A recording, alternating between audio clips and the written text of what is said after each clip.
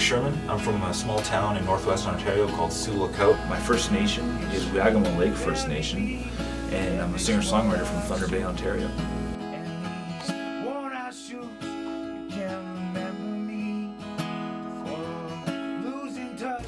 I am starting an Indiegogo campaign to fundraise for my second full-length album. I'm going to be asking for $10,000, and that will cover the costs of tracking, mixing, Mastering the album, paying for artwork, and marketing the project when it's done.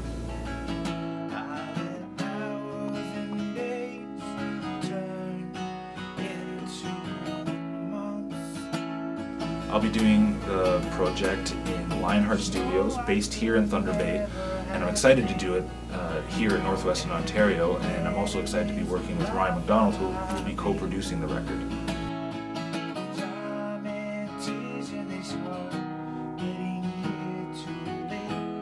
The record is called Knives and Wildrice, and I'm calling it Knives and Wildrice based on a photo that a friend shared with me a few years ago. We were traveling back from BC, and he was also on a trip, and he took a photo of a small shack that said Knives and Wildrice, and he just shared it with me in passing, and I saw it, and the whole image just really resonated with me because of the wild rice in our area. It has a deep-rooted connection to my people in my area, and the whole idea of having the shack and just that sells just knives and wild rice, was to me really amazing to see how simple that was.